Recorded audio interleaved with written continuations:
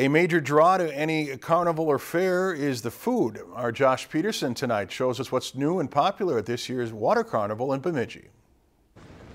If the thrills and spills of the Midway are not for you, then you're probably one of those who go out to carnivals just for the food.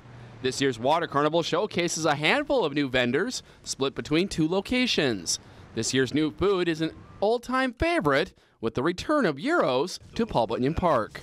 I'm a very good cook, so I developed my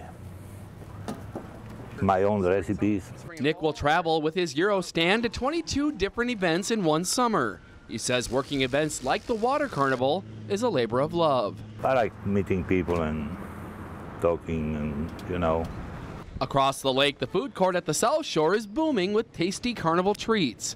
Just ask any vendors, and they will always say the same when it comes to standout carnival favorites. You got to get a funnel cake, corn dog, lemonade, cotton candy.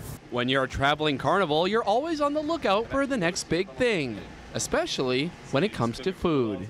Just try all kinds of different stuff, and different people at the bigger fairs try different things, and things that go over, we try them ourselves. With something to satisfy almost every taste bud, there is still plenty of time to try something new or grab an old-time favorite. In Bemidji, Josh Peterson, Lakeland News.